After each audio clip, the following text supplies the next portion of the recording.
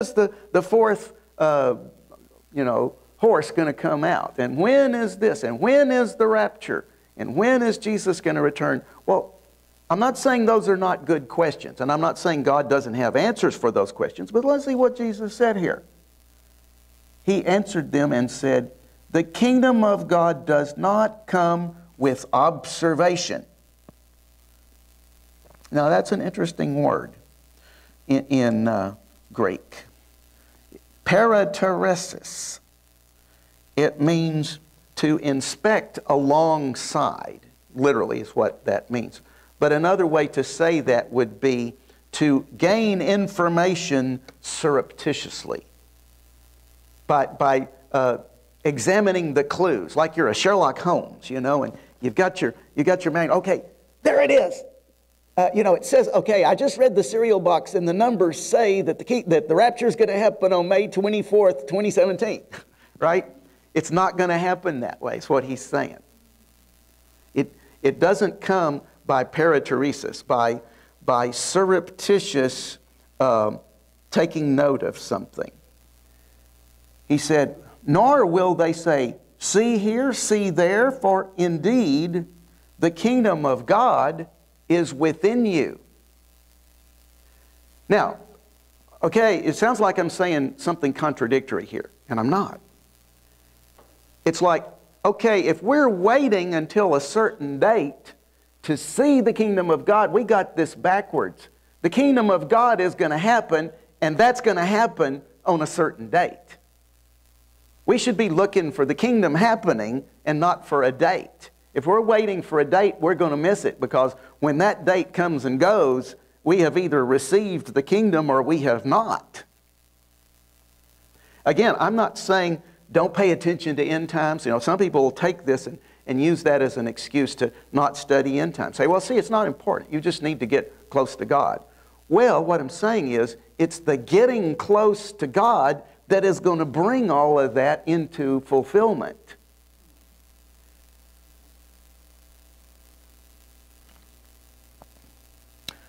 Romans, go back to the Epistle of Romans, chapter 10.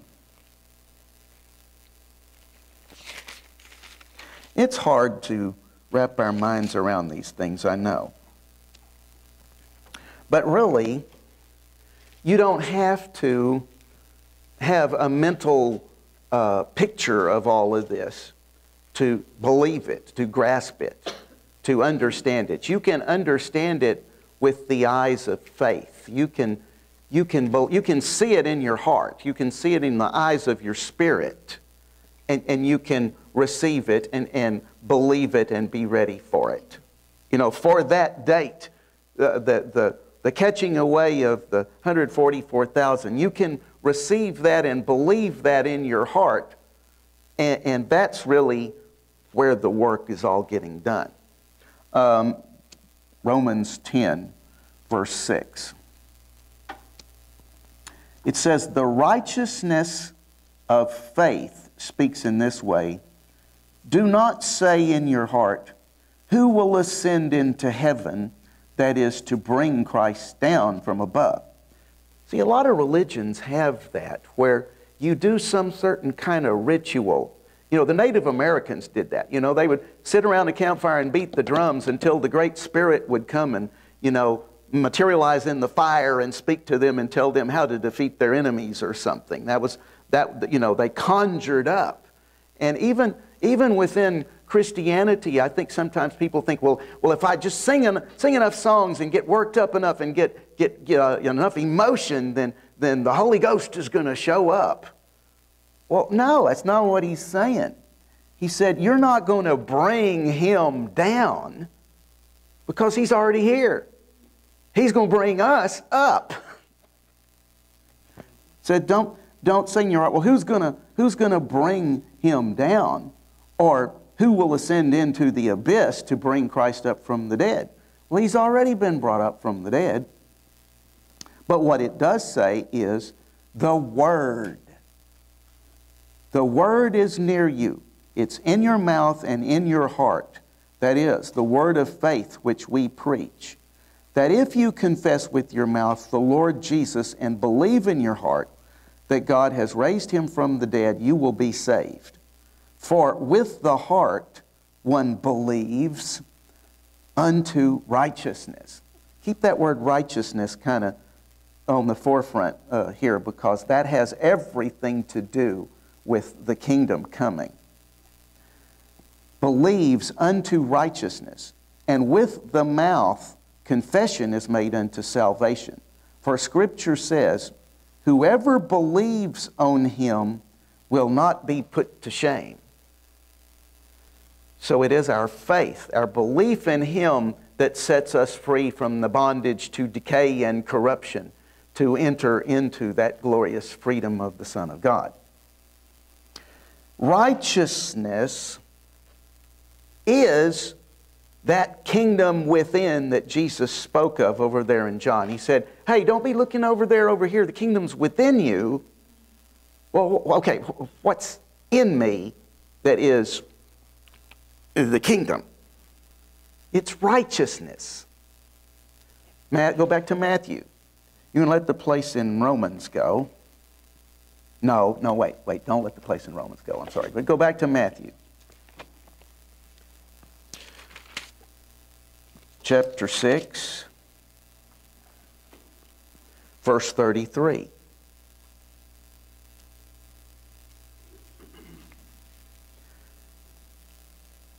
I'll read this in the Amplified. It says, seek, aim at, and strive after. Well, you know what? That means we play a part in this kingdom coming in our lives. We open the door for it to happen. It will happen. God has made it available to us, but we open the door. He said, behold, I stand at the door and knock. And if anyone opens the door, I will come in. So the kingdom coming in our lives, in our hearts and lives, depends upon us striving after it and seeking it. Seek, first of all, his kingdom and his righteousness, which the Amplified defines as his way of doing and being right. Well, see, that is a relationship issue there. To be right with somebody, okay, like let's say you've had an argument with somebody and you make it right. It's like, well, then there's peace. You've worked out the thing, and you know, well, we agree to disagree. Well, that's even working it out. But see, all of us have been in an argument with God. That's what we call sin. And righteousness, it's when we go to him and we confess our sin. It says he's faithful and just to forgive our sins, and that makes us righteous. Then we have made peace with him, because Jesus made peace with us first 2,000 years ago, before we were even born. So seek his kingdom and his righteousness, and then all these other things will be taken care of. Well, let's expand on that idea. Go back to Romans.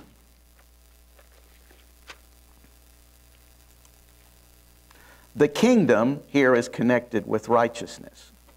There's some other things that his kingdom is connected to. Romans chapter 14.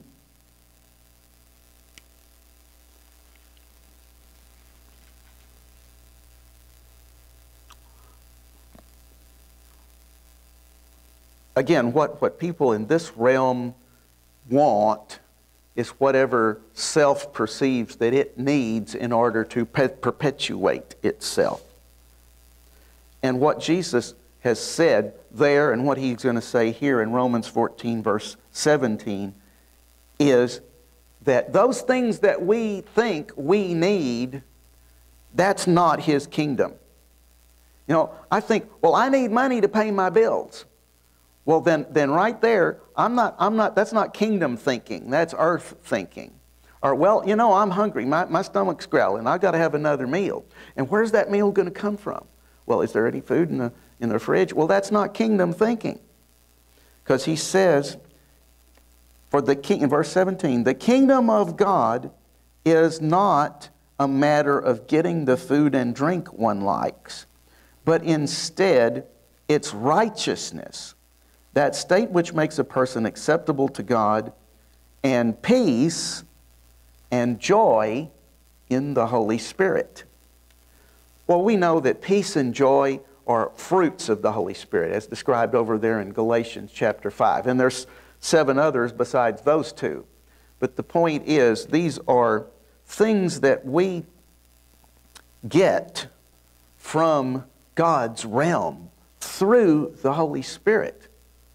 The Holy Spirit is our access to the realm of heaven, the kingdom of heaven. Peace, Colossians, you can let Romans go now. You can let Matthew go. Go to Colossians chapter 3.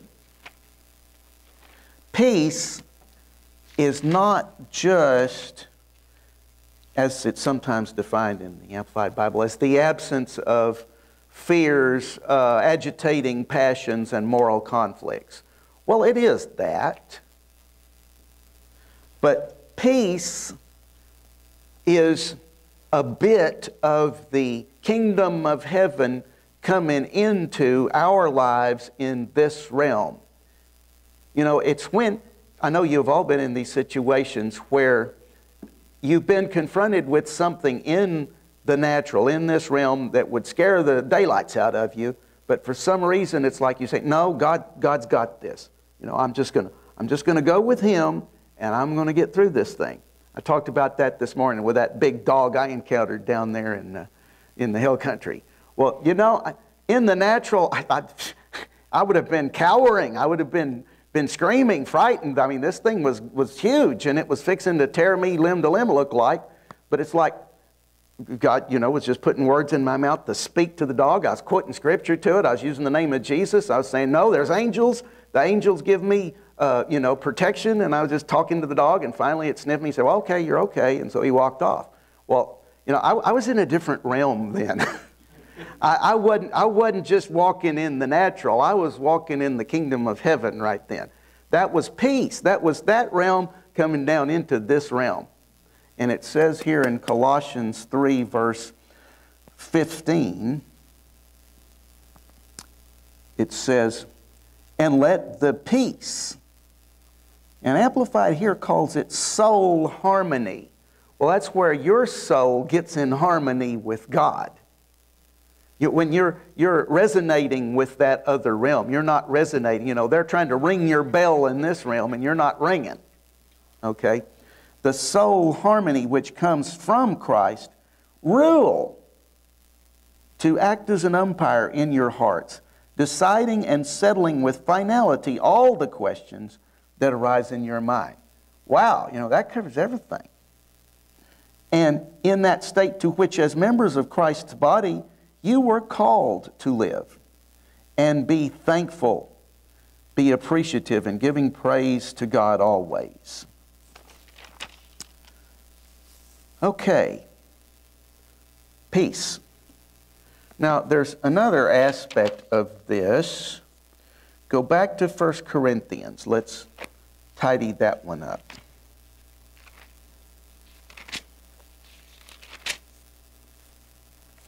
1 Corinthians chapter 4.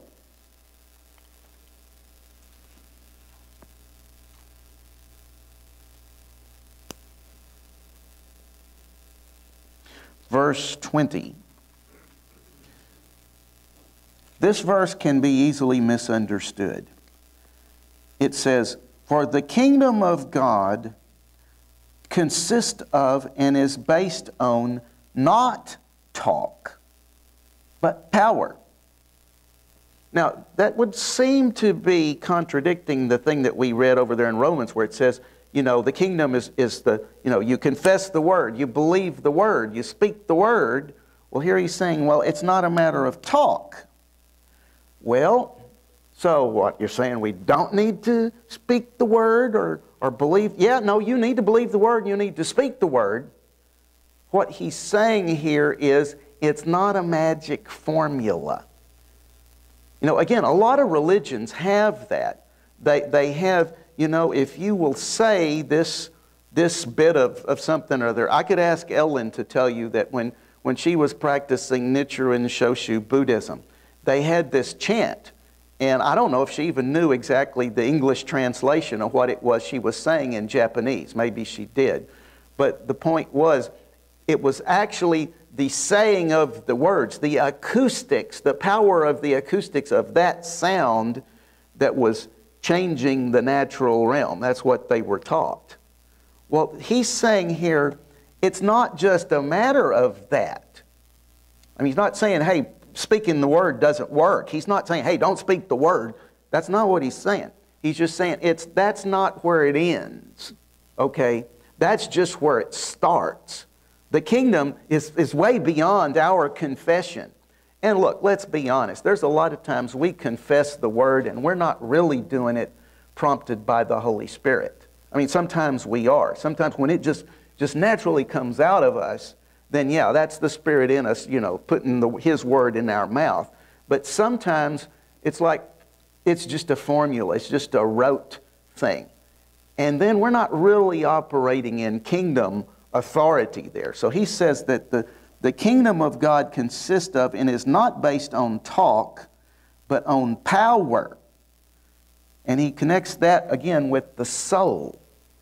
When our soul is in harmony, when our minds and our wills and our emotions are in harmony with God, then we have the power. Then whatever we say, that's when Jesus said, well, if my word abides in you and you abide in me, then you can ask whatever you will and it'll be done because of the relationship.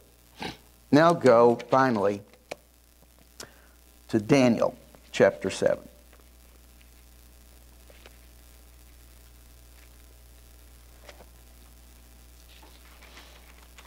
I hope you've enjoyed this as much as I have, because the kingdom of heaven, the kingdom of God, the spiritual kingdom is something we hear a lot about in the Christian faith, and yet it's still a mystery, very much so.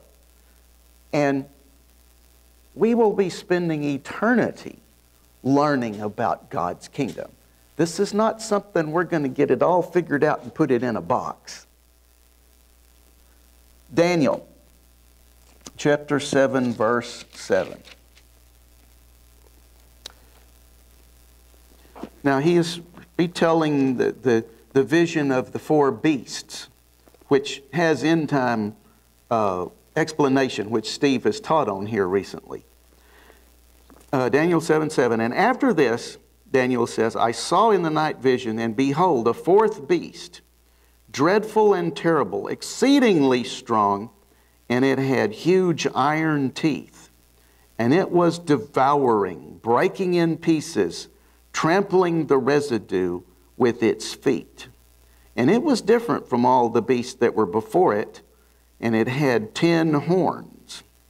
And I was considering the horns, and there was another horn, a little one, coming up among them, before whom 3 of the first horns were plucked out by the roots. And there, in this horn, were eyes like the eyes of a man, and a mouth speaking pompous words. Now, this is things that are coming in the future. It's really already in process now. A lot of this is going on now. But this is what is going to happen here in this earth in the coming days. Now go to verse 23. The explanation of all of this is given to Daniel. And he says, the angel that talked to him said, the fourth beast shall be a fourth kingdom on the earth, which shall be different from all other kingdoms, and it shall devour the whole earth, and trample it, and break it in pieces. The 10 horns are 10 kings, who shall arise from this kingdom, and another shall rise from them. And he shall be different than the first ones, and shall subdue 3 kings.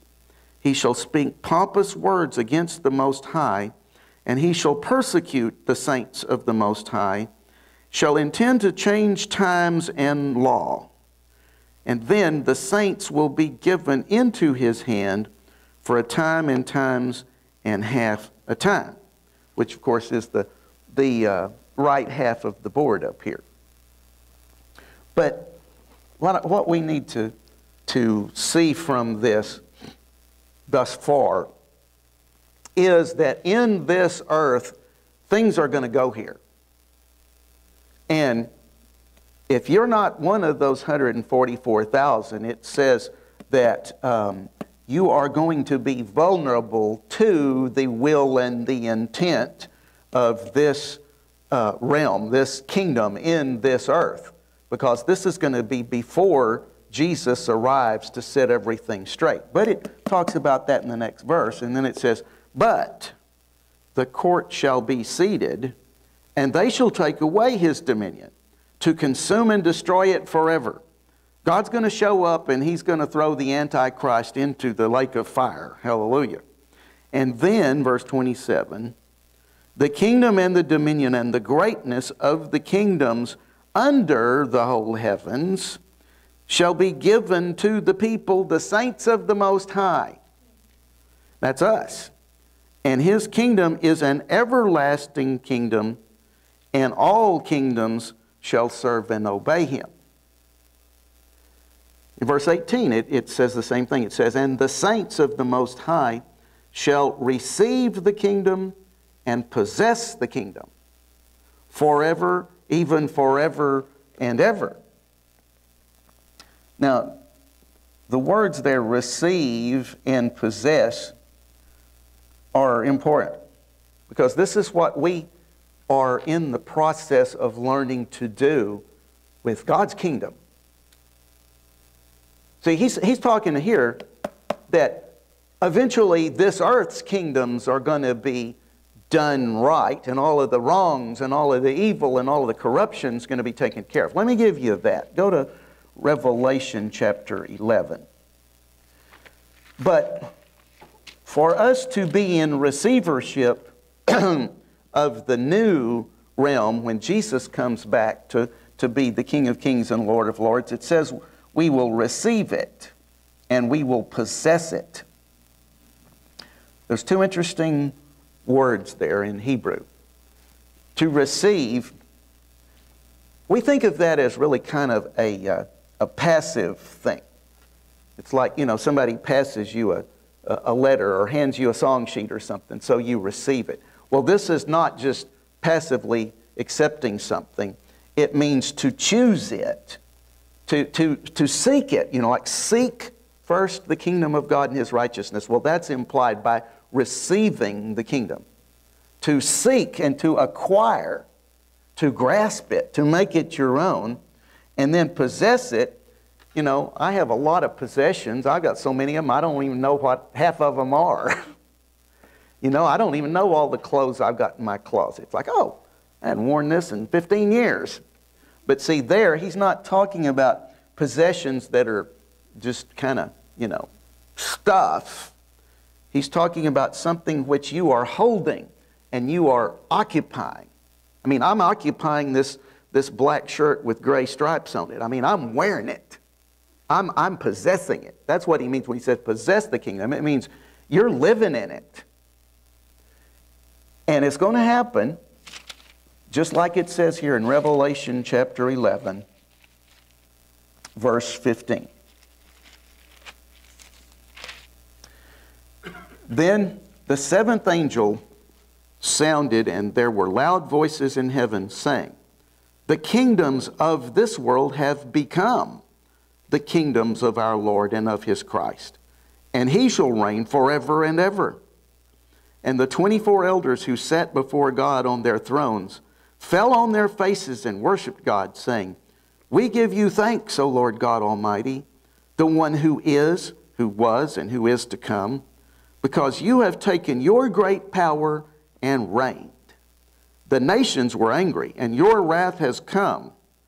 But the time of the dead, that they should be judged, and that you should reward your servants, the prophets and the saints, and those who fear your name, small and great, and that you should destroy those who destroy the earth. Well, things are going to be different here after that. The millennial kingdom, that would be a whole subject in itself, and I'm not prepared to go into that. I know we need to get on with our day here. I mean, that could be That could keep us here all day and into the next day talking about the millennial kingdom.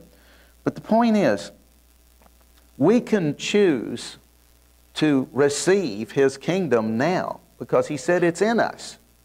It's in our heart. It's in our mouth. We can speak it, but the main thing is we've got to lay hold of it. We've got to seek it. Seek His kingdom. Seek His righteousness.